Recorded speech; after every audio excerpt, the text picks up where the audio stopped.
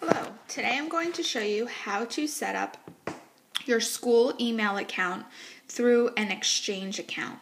The reason for doing this is if you use a Gmail to set up your account, none of your contacts will be imported, and it's difficult to email parents or other teachers when you have to type in their entire email address. So this isn't something that you have to do, but it's something that can make your life a little bit easier.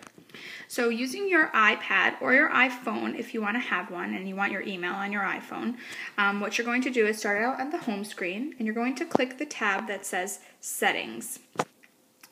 The next thing you're going to do is be brought to a screen. On this screen, you're going to click where it says Mail, Contacts, and Calendars. After that, you're going to click Add New Account. Okay, so you're going to be brought to this screen that gives you a lot of different options for the type of email you're using. You're going to click Microsoft Exchange. Okay, so in this screen we have a number of different fields we have to fill in.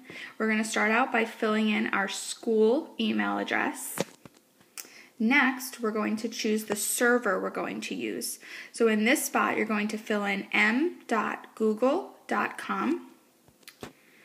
And in the domain option, you're going to leave this blank. The next thing is username and password. And for this, you're going to fill in your school email again and your school email password. Lastly, in the description field, you're going to name your email. You can leave it default, which will say Exchange, or you can name it Freehold email or school email, something like that. Something that's going to differentiate it between other email accounts that you have on your iPad or iPhone. Okay.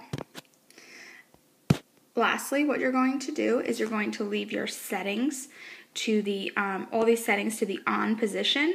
This is syncing all your mail, your contacts, and your calendars. If you don't want your calendars to sync, you can turn that off. But I leave all mine to on. Okay, lastly, what you're going to do is go back out to your home screen. You're going to click on the mail option, and you'll see that all of your mail is imported here.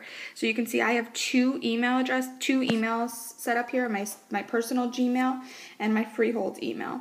And this is how you check your email, how you can send emails from the iPad or the iPhone. Just makes it a lot easier because all of your contacts are there. So when you go to type in the email, if you want to type in, if someone wants to email me, all you would have to do is type in CLA and Sal would come up. So it just makes it a lot easier.